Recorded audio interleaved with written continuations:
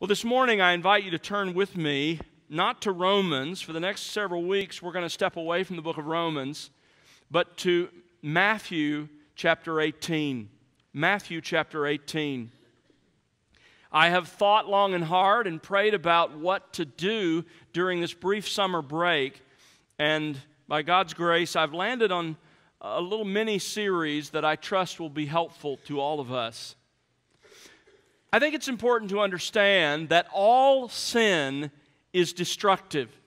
All sin is destructive to our own souls. It's destructive to our relationship with others. Sin is destructive, obviously, to our communion with God. So all sin is destructive. And yet, it's important as well to understand that certain sins are especially destructive. There are certain sins that are corrosive in a unique way to our souls.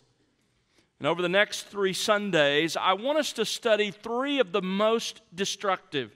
In each case, the sins that we'll look at are not sins that I've decided are destructive. Rather, they are sins that Scripture itself describes as uniquely dangerous. Next week, Lord willing, we will examine the danger of pride, which Scripture says moves God to withhold His grace from us. In 2 weeks, again, Lord willing, we will examine the sin of lust, the dangerous, destructive sin of lust, which Peter reminds us wages war against our souls. But today, I want us to consider the deadly danger of an unforgiving spirit. And the danger of this sin is that on a number of occasions, Scripture says that God will withhold His forgiveness from us if we are guilty of an unforgiving spirit. I want us to look at what is a profoundly rich passage this morning, Matthew 18, and let me read it for us beginning in verse 21. Then Peter came and said to him, Lord, how often shall my brother sin against me and I forgive him? Up to 7 times? Jesus said to him, I do not say to you up to 7 times, but up to 70 times 7. For this reason, the kingdom of heaven may be compared to a king who wished to settle accounts with his slaves. When he had begun to settle them, one who owed him 10,000 talents was brought to him. But since he did not have the means to repay, his Lord commanded him to be sold, along with his wife and children, and all that he had, and repayment to be made. So the slave fell to the ground and prostrated himself before him, saying, Have patience with me, and I will repay you everything.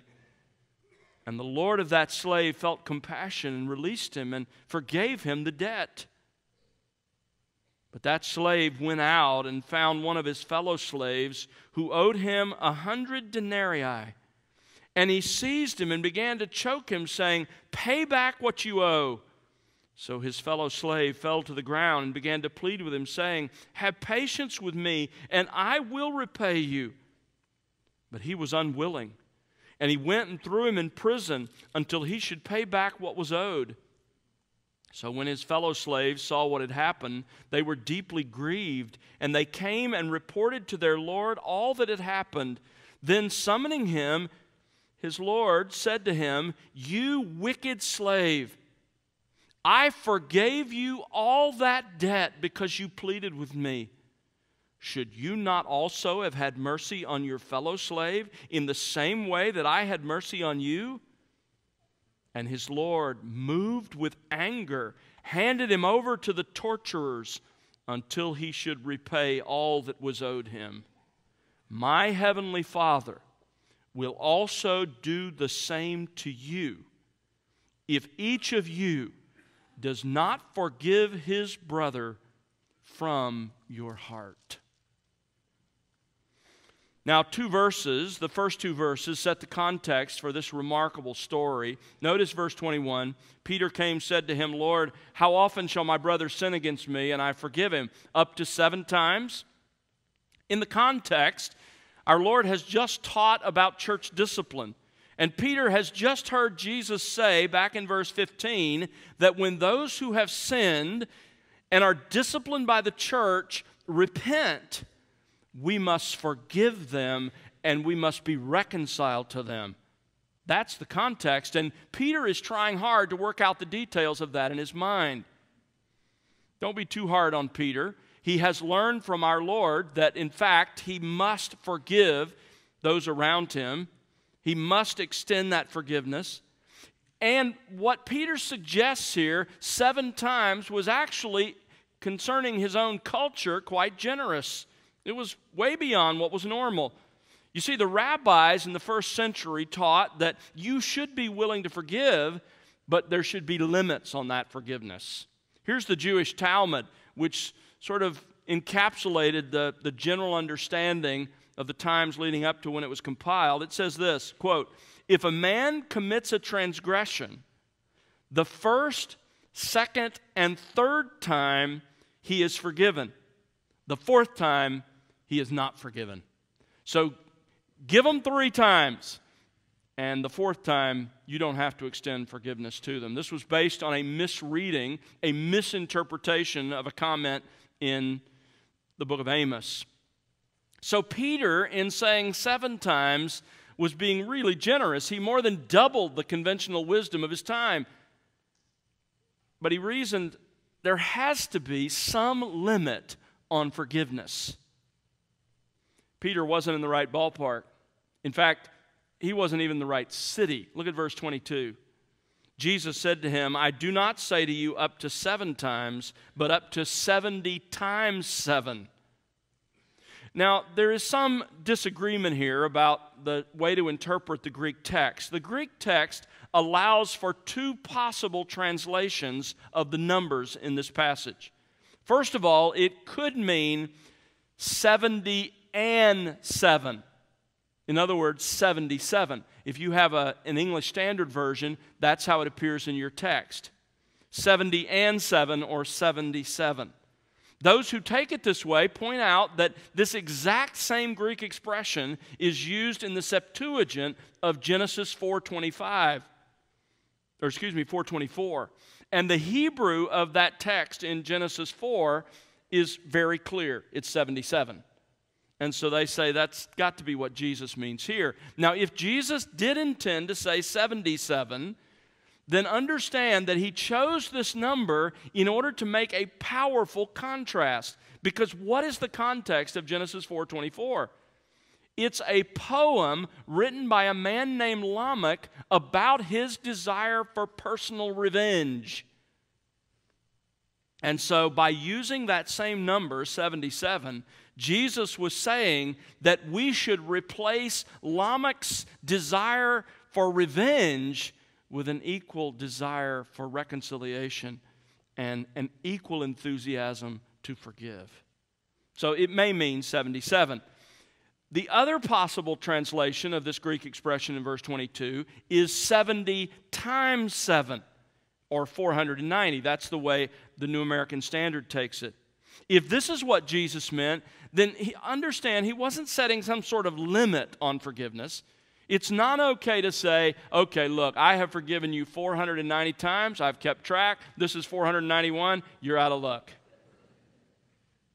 Whether Jesus meant 77 or 490, his point was that there is to be no limit on the forgiveness that we offer others.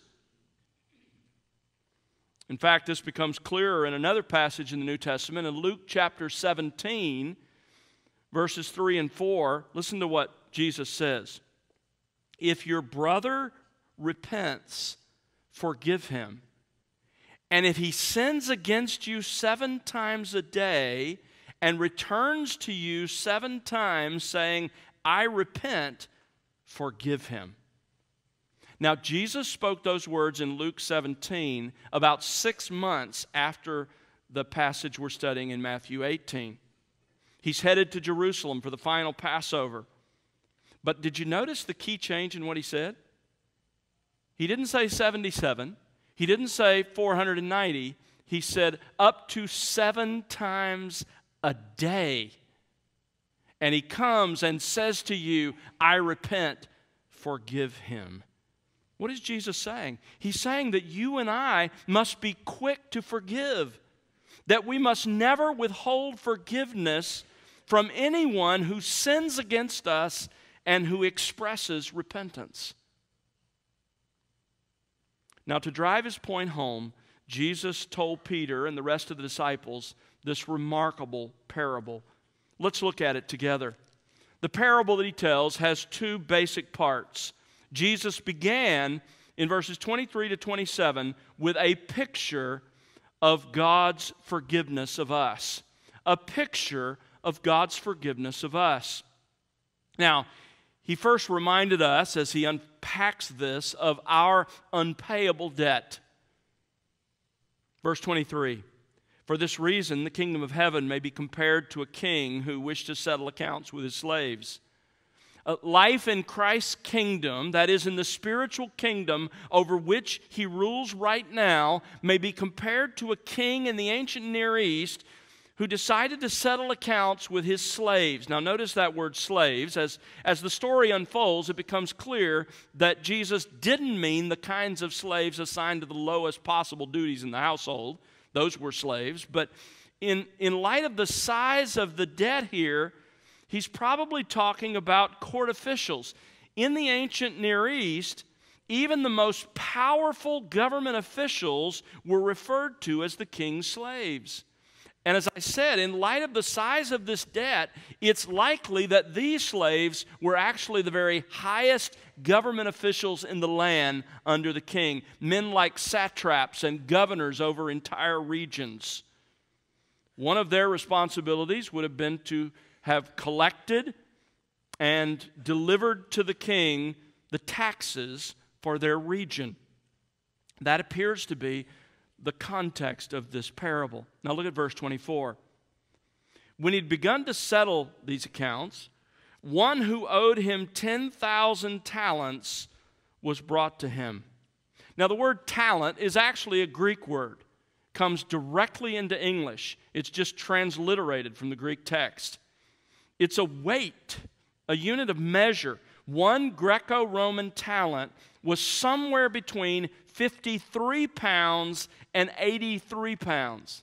So we're talking about 1 talent of between 53 and 83 pounds of gold and silver coinage. And notice here we're talking about 10,000 talents. A talent was the highest unit of currency in the Greek culture, and 10,000 was the highest number in Greek. Jesus intends us to understand this is a huge amount of money, the most you can conceive of. But to truly get the impact of Jesus' story, I want us to translate these numbers into our modern context, because I want you to see how it would have affected those who heard Jesus that day.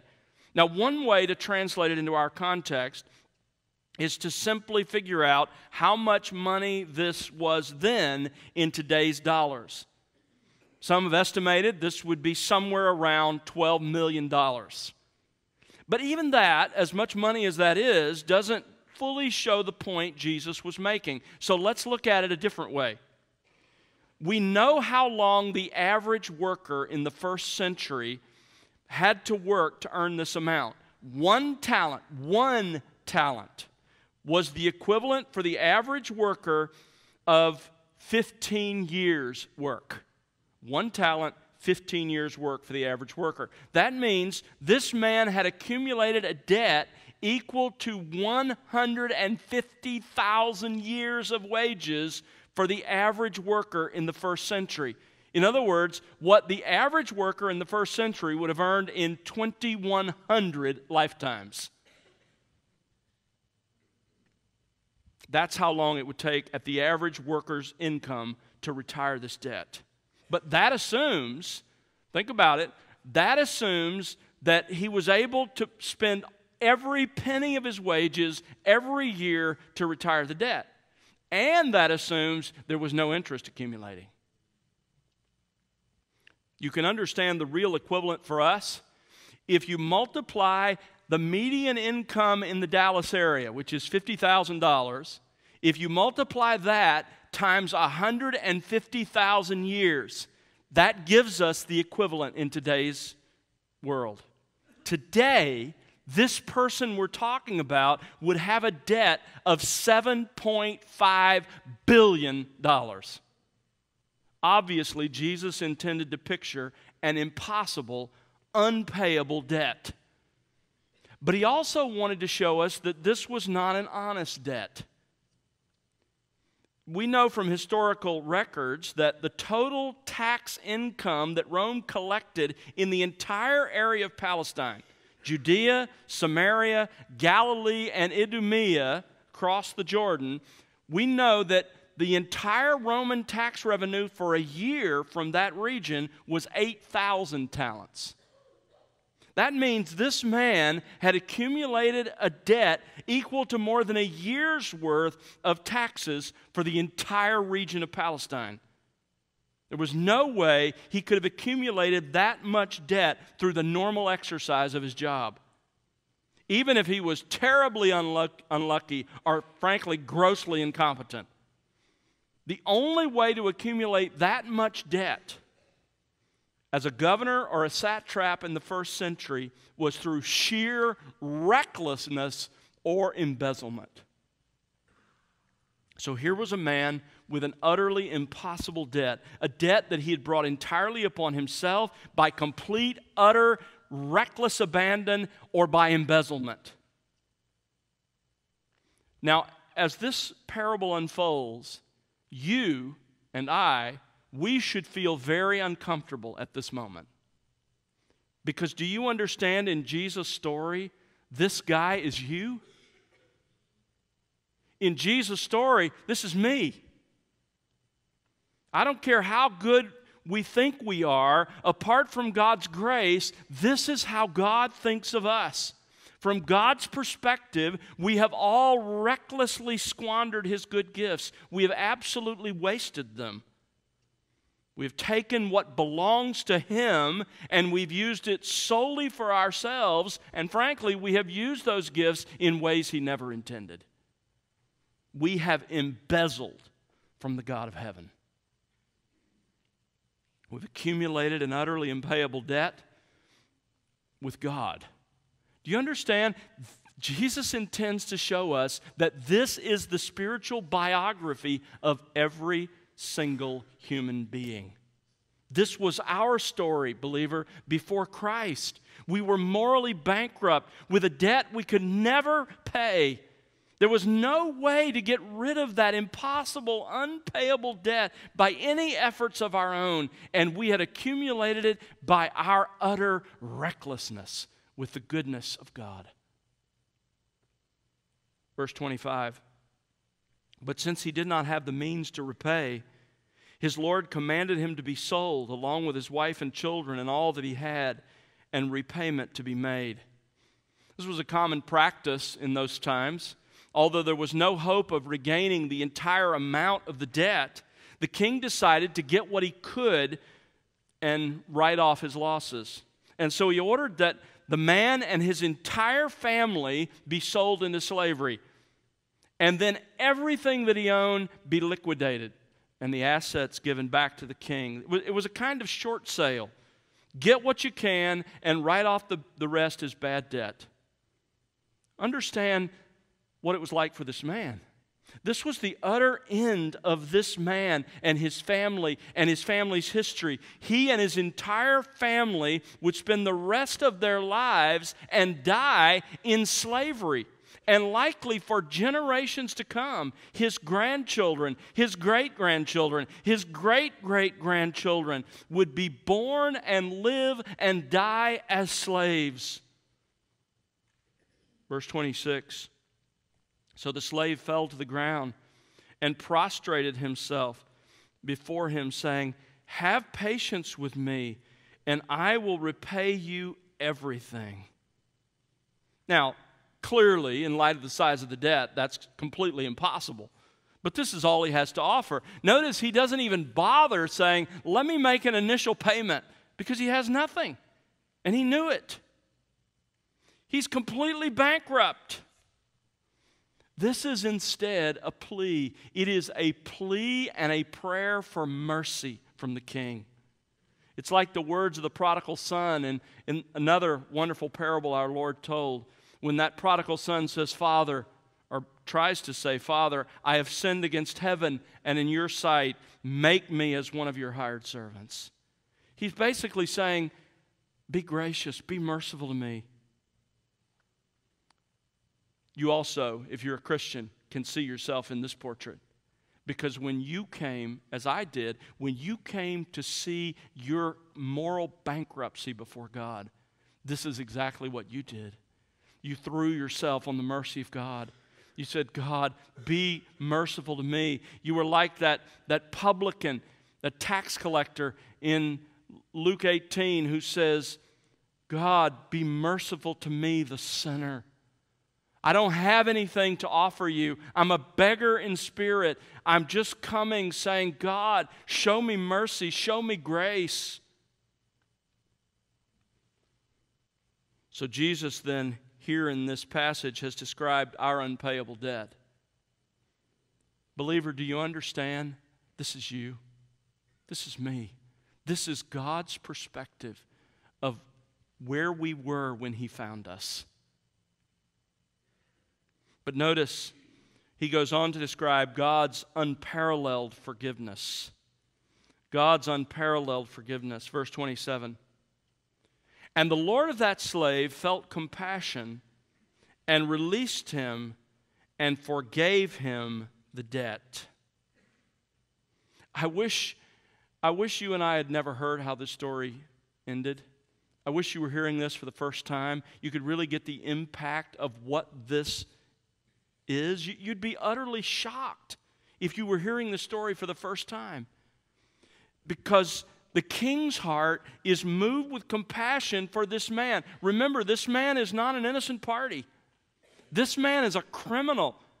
This man deserves anything he gets. And yet the king is moved with compassion. And to the shock of the rest of the court, he doesn't follow through on the sentence that he's just passed. But in response to the plea for mercy, the plea for grace, notice what he does. He doesn't even give the man what he asked for. He doesn't just give him more time. Instead, he made two shocking decisions. First of all, notice he ordered this man to be released. So the threat of enslavement, the threat of prison, the threat of slavery, it's gone. He's not going to have to endure that, he nor his family.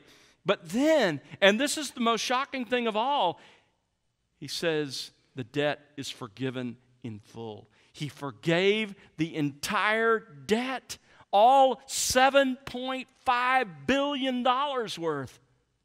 Just in a moment of grace, he wipes it away.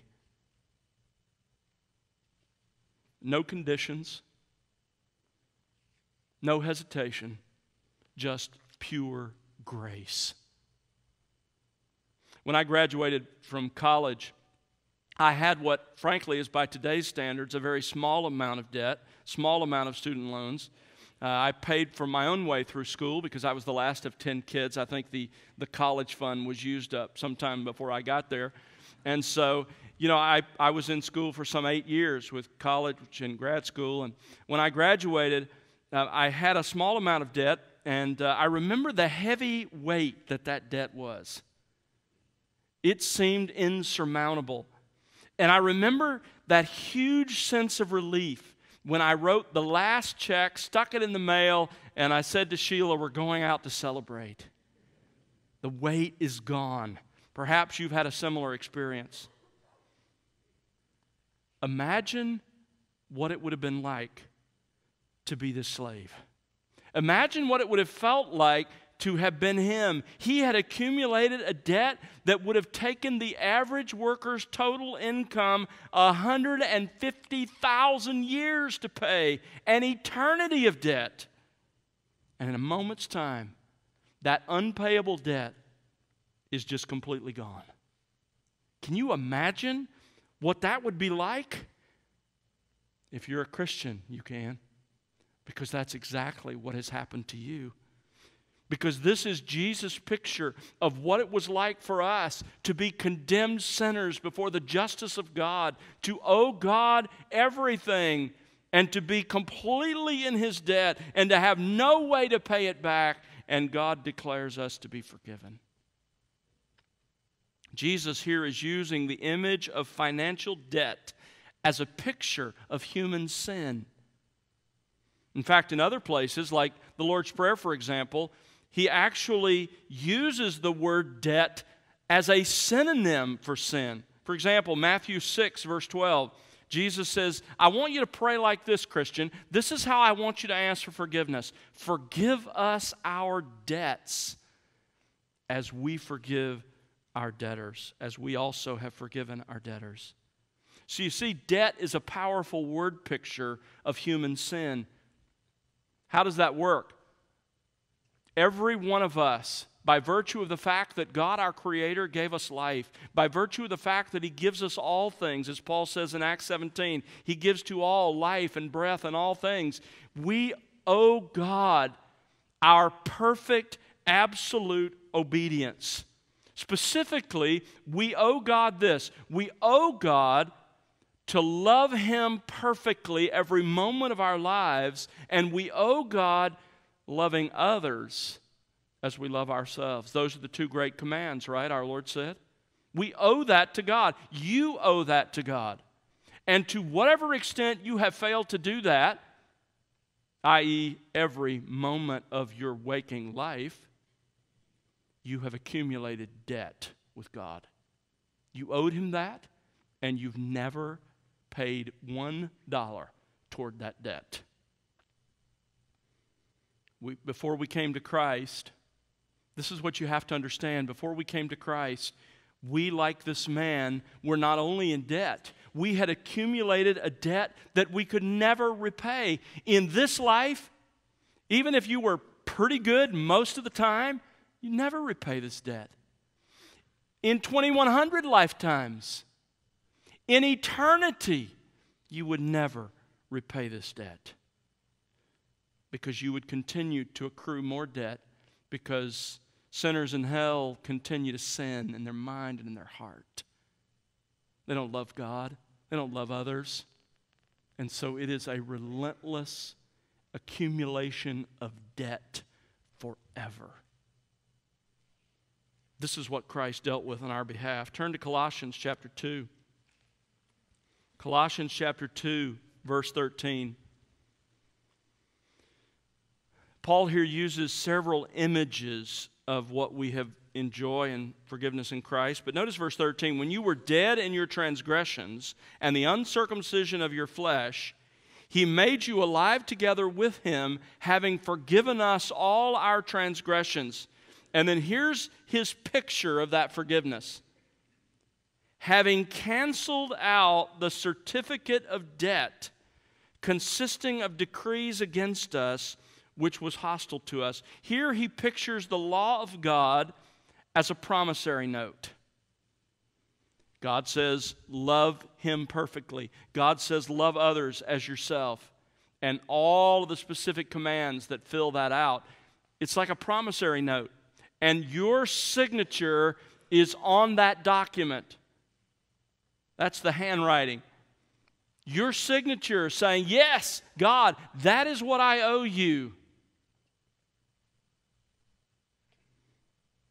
When Sheila and I bought our first property in California, I still remember it vividly to this day. We sat in a small office in an escrow company, and for an hour and a half, we just signed our names. We signed away our oil rights. We signed away our mineral rights. We signed away our firstborn child. And I have to tell you honestly, I don't have any idea what all I committed to that morning.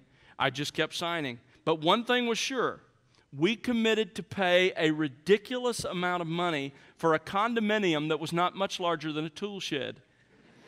And I remember that night lying in bed feeling the weight of that debt. What have I done.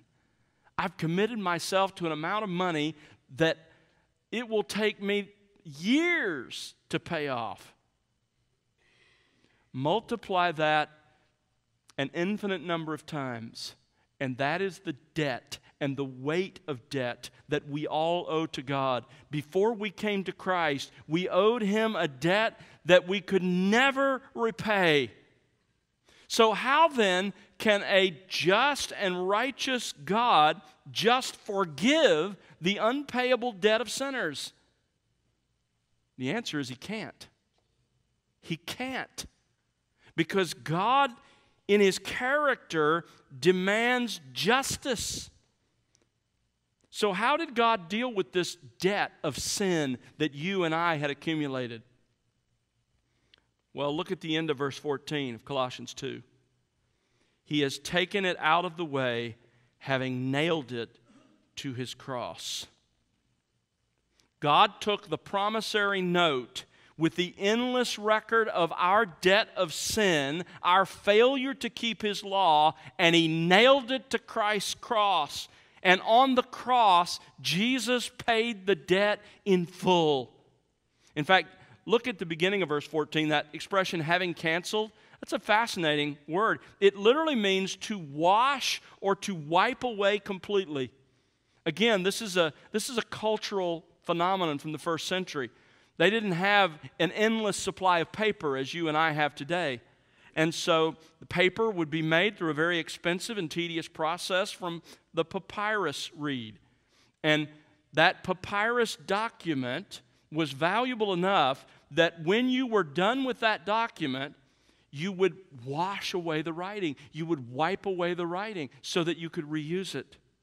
That's what Paul is saying. That's what God did with our debt. He nailed it to the cross. Jesus paid for it entirely, and the Father washed the document clean.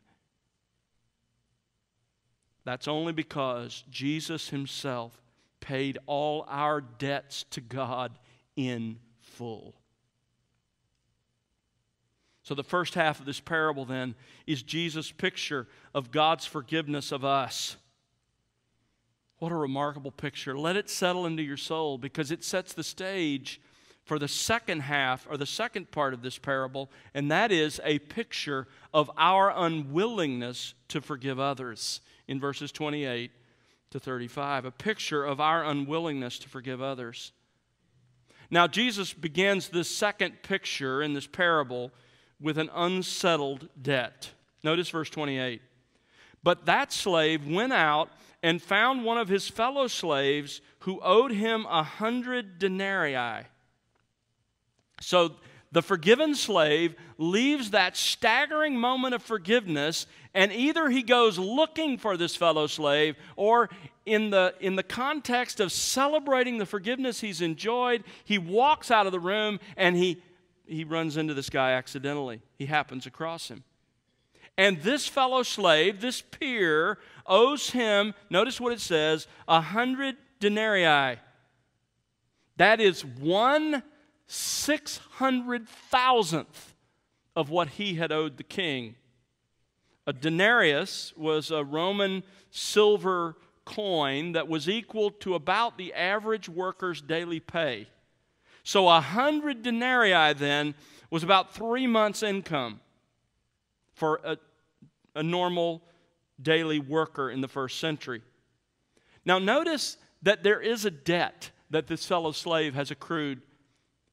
Jesus is reminding us here, He's acknowledging that in fact we do sin against each other. And when we sin against each other, just as we accumulate debt with God, we accumulate debt with each other. There are real offenses that happen as we interact with each other. Jesus is acknowledging that. But notice the comparative difference in size. Again, using Dallas's median income of $50,000, this slave who owed $7.5 billion that his master had just entirely canceled, he encounters a fellow slave who owes him $12,500. But the slave's response was an unforgiving spirit. Notice verse 28. He seized him, and he began to choke him, saying, "Pay back what you owe." You say, what in the world is going on here? Is this like just a physically violent man? No, Roman law allowed a creditor to physically seize his debtor in order to bring him before a judge. You can only imagine how that law was abused. In fact, Roman writers describe creditors twisting the necks of debtors, choking them, and even squeezing them to the point, their head to the point that blood comes out of their nose and mouth. So he seizes him. His plan is to take him before the judge, get back what he owes, what he's owed. Verse 29. So his fellow slave fell to the ground and began to plead with him, saying, "Have patience with me, and I will repay you." Now, do you see that? Don't miss the irony. This request is almost identical to the one that the first slave had just made to the king. And this is a debt.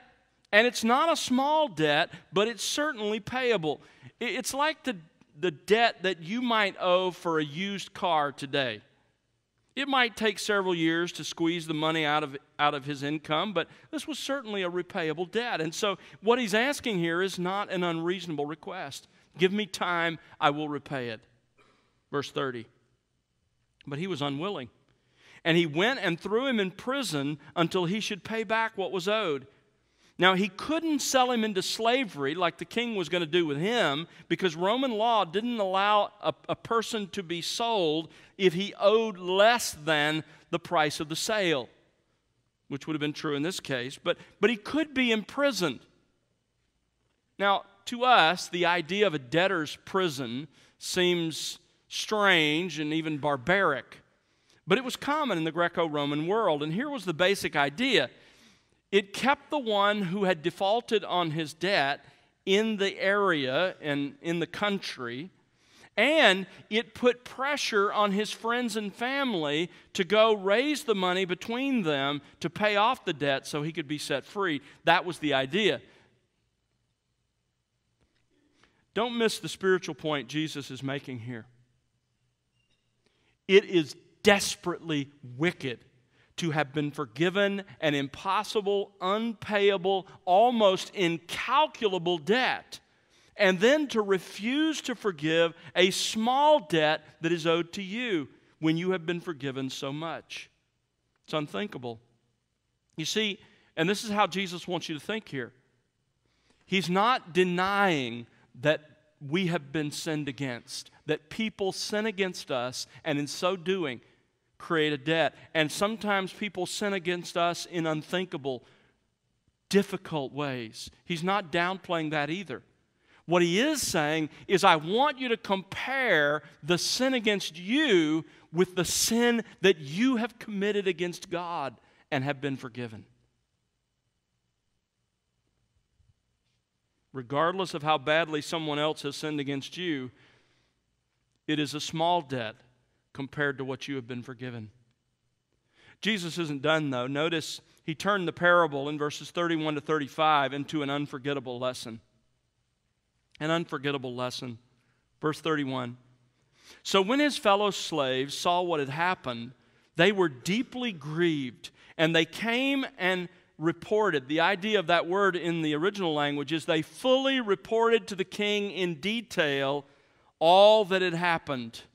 Verse 32, then summoning him, his Lord said to him, "You wicked slave, I forgave you all that debt because you pleaded with me."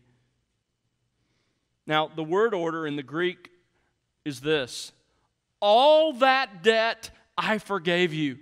You see, the king is emphasizing the sheer size of the debt that he has just forgiven this man. Verse 33, should you not also have had mercy on your fellow slave in the same way that I had mercy on you? The Greek word that Jesus uses here stresses the moral obligation of showing mercy to others. Literally, we could translate it this way: is it not necessary for you to have had mercy? You are obligated to show mercy to others in the same way that I have shown mercy to you. That's what this king is saying. That's what Jesus is saying to us. Verse 34, and his Lord, moved with anger, handed him over to the torturers until he should repay all that was owed him. The king commanded that this man be imprisoned, that he be periodically tortured until every last dime of the debt was repaid. And as we've already seen, that wasn't going to happen in an eternity. Verse 35, Jesus applies the parable. He leaves the parable. It's no longer the king of the parable speaking. This is Jesus speaking, and I want you to see his application. My heavenly Father will also do the same to you. Now notice the condition. If each of you, in other words, he says, I'm talking to every one of you without exception. If each of you does not forgive his brother, that doesn't mean in context here fellow Christians, although certainly it would emphasize fellow Christians, but it just means any fellow human being, from your heart.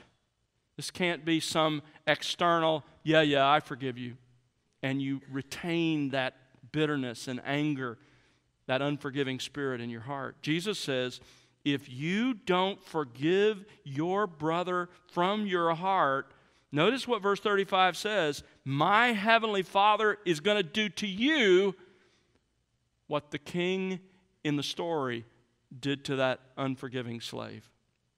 Now, this is hard. Let's first of all make sure we're clear on what Jesus does not mean in this parable. He does not mean that God takes back his forgiveness like the king in the parable appears to do. Remember, it's a parable. It's a story made to make one primary point. You can't press every detail. And so he's not saying that God takes his forgiveness back. That's never true in Scripture. Number two, it doesn't mean, as some would make it mean, that there's going to be some punishment after death for the Christian, something like the Roman Catholic doctrine of purgatory. That's not what's being taught here either. Nor does Jesus mean that we can earn God's forgiveness in any way. Jesus doesn't mean here that our forgiveness of others earns God's forgiveness. We can never earn God's forgiveness. It's based on the grace of God. It's based on the work of Christ. As Ephesians 1:7 says, in Christ we have the forgiveness of our trespasses according to the riches of his grace. It's based on the work of Christ and the grace of God. So that's not what he's saying either. So what does Jesus mean here in verse 35? He means a couple of things. First of all, he means that we must forgive those who have sinned against us. That's the point. We must forgive those who have sinned against us. Forgiveness, here's how we should put it. Forgiveness, our forgiveness of others, it doesn't earn God's forgiveness. Instead, it is a condition that God places on his forgiveness of us. You remember the Lord's Prayer, Matthew 6:12? Forgive us our debts as we also have forgiven our debtors. It doesn't earn forgiveness. It's simply a condition God places upon his forgiveness. We have absolutely no right, you have absolutely no right to expect God to forgive you when you are refusing to forgive others. That's what Jesus is saying. William Hendrickson writes, prompted by gratitude, the forgiven sinner must always yearn to forgive whoever has transgressed against him and must do all in his power to bring about complete restoration. Now, just to make it a little clearer, let me tell you what Scripture demands of us in terms of this forgiveness. Ultimately, Scripture teaches that we owe everyone who sins against us two things. Number one, we owe a spirit or attitude of forgiveness even toward those who have not yet repented. a spirit or attitude of forgiveness, even toward those who have not yet repented. Our Lord demonstrated this. Remember on the cross, Luke 23:34, Jesus was saying, Father, forgive them, for they do not know what they're doing. The believers in Jerusalem expressed this, especially Stephen in Acts 7, verse 60. You remember, as he's being stoned, falling on his knees, Stephen cried out with a loud voice, Lord, do not hold this sin against them. Having said this, he fell asleep. They weren't repentant. And yet, he's saying, I forgive them. Don't hold this against them, God. To have a spirit of forgiveness means that we bear no malice toward those who've sinned against us, that we don't desire revenge against them, that we have extended to them a sense of forgiveness in our hearts. But Scripture not only demands a spirit or attitude of forgiveness, but it also demands full personal reconciliation when there is repentance. Colossians 3:13, forgiving each other, whoever has a complaint against anyone, just as the Lord forgave you, so also should you. How did God forgive you? He forgave you in such a way that there was full and complete reconciliation. And that's what He expects of us as well when there's repentance. When someone sins against us and expresses that repentance, this is what we're to extend. You say, what does this look like? If you want an illustration, read Joseph in Genesis 50. Read his response to his brothers.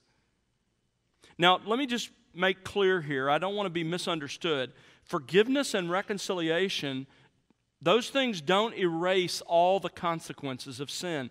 For example, if a law has been broken, there's still going to be consequences even where there is forgiveness. Or, for example, another example would be a congregation can forgive a sinning leader, but if that sin was disqualifying from ministry, then forgiveness and reconciliation doesn't remove the disqualification. But this is what is true. There must always be personal reconciliation where there is repentance.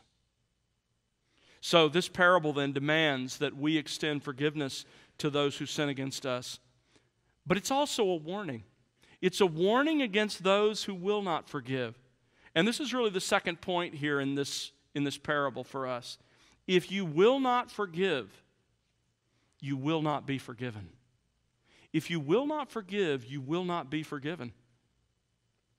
If you claim to be a Christian and as a habit of life continually refuse to forgive those who have sinned against you, it shows that you have never truly experienced God's forgiveness.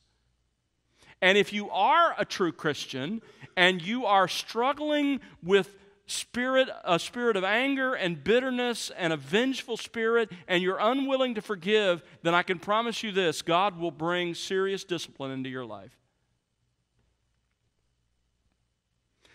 So let me ask you this morning.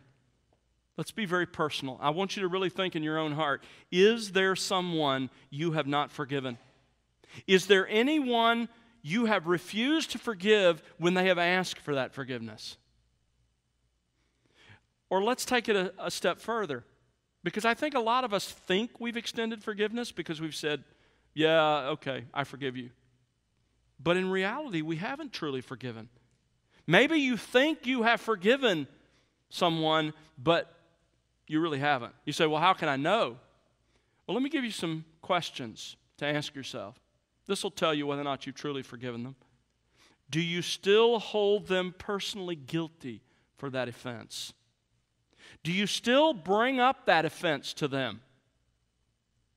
Do you still bring up that offense to others about them? Do you still choose to reflect on and to meditate on and to think about how they hurt you? Do you still want some measure of personal revenge? Do you want them to suffer for what they have done to you? If you have to answer yes to any of those questions, then it's very possible that while you may have said you have forgiven them, you have not truly forgiven them. So let me ask you, Christian, Who has sinned against you most frequently? Who has committed the greatest sin against you in this life? Who has come just one too many times seeking your forgiveness, and as far as you're concerned, they've just used it up? Who owes you the greatest debt? Jesus says, you must forgive as God has forgiven you. You must give what you have received. Forgiveness. How can you do that? I mean, let's just be honest. This is hard. So how do you get over that hurt? How do you get past that debt that's owed to you? Well, the answer is right here in Matthew 18. Because our forgiveness of others, and this is why Jesus starts where he starts, our forgiveness of others flows out of a deep and profound understanding of the forgiveness that's ours in Christ. So if you're struggling to forgive, what you need to do is meditate on the first half of this parable. You need to think about the forgiveness that you enjoy in Christ. And then you will see the debt that's owed to you in comparison to the debt that you owed God and has been forgiven. And it will be much easier to extend forgiveness to that person. And if you live in a pattern of bitterness, unwillingness to forgive, then you prove you're not truly a believer at all. And in fact, let me just say, if you're here this morning and you're not a believer in Jesus Christ, you're the guy in the first half of the story. That's God's perspective of you. You owe him a debt that eternity will not allow you to repay. And you will be paying it, although never paying down on it, forever. Your only hope is to do what this slave did in this story. And that's to cry out to the one who created you, who's given you all things, for mercy in and through Jesus Christ and his work on the cross, as we saw in Colossians 2. That's your only hope. I plead with you this morning to do that. Why would you hang on to that debt? Why would you suffer the penalty of that debt when the one who holds the debt has offered in Christ to forgive it? Christian, the message of this passage is clear to you. You have been forgiven so much, a huge unpayable debt. So go and extend that forgiveness to others, to those who owe you so much less than you owed God. Let's pray together.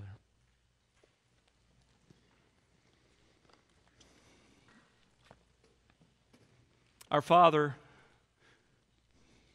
we thank you for this incredible story that our Lord told that captures so much of the spiritual realities of our lives.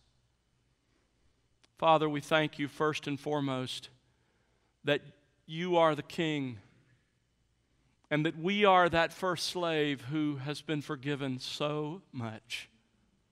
Lord, how can we ever thank you for forgiving us a debt that eternity could never repay? Lord, we love you. And we thank you for that forgiveness that we enjoy. Help the reality of that to grip our souls. Lord, help us to understand that, to think about that, to meditate on that. And Father, out of our understanding of what we've been forgiven in Christ, help us to forgive others. Father, I pray as well for the person who's here this morning who's never experienced your forgiveness, perhaps evidenced by their own unwillingness to forgive all those who've sinned against them. Lord, help them to see themselves in the light of your holiness, in the light of your goodness. You've done so much for them, and yet they have accumulated a massive debt. Lord, help them to cry out like this slave did for your mercy today. Father, save them for the sake of Jesus Christ, in whose name we pray. Amen.